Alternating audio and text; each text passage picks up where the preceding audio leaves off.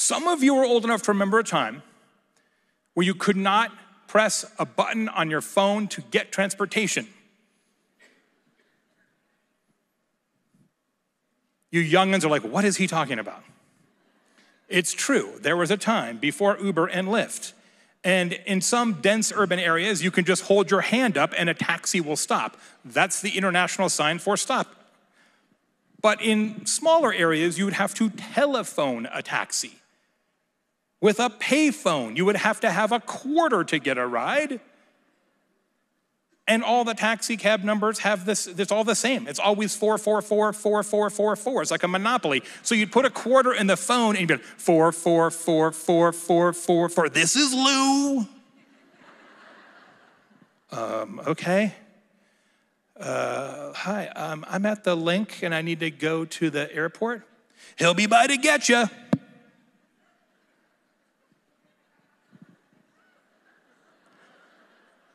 When? Don't know. How much will it cost? They won't tell you. Somewhere between $1 and all the money you have. You'll find out later.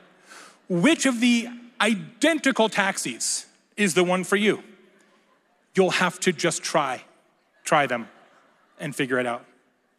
The only information you're allowed to have is that a man named Lou said that he'll be by to get you.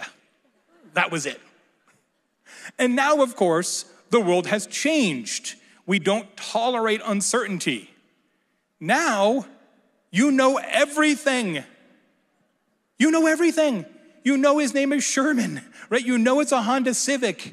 You have a license plate number. You know to the minute when he's arriving. You know to the penny what it's going to cost. You have a blood test. You have a 6th-generation Ancestry.com printout. And now the best is there's the icon, right? So you can kind of see the card. Like, don't go left, Sherman. It's a one-way. Like coaching. It's absurd. There's no uncertainty anymore. And this is why it's so important to make sure that you are, if anything, over-communicating to your team and to your customers, because we live in a world that is set up now to make sure we always know what's up.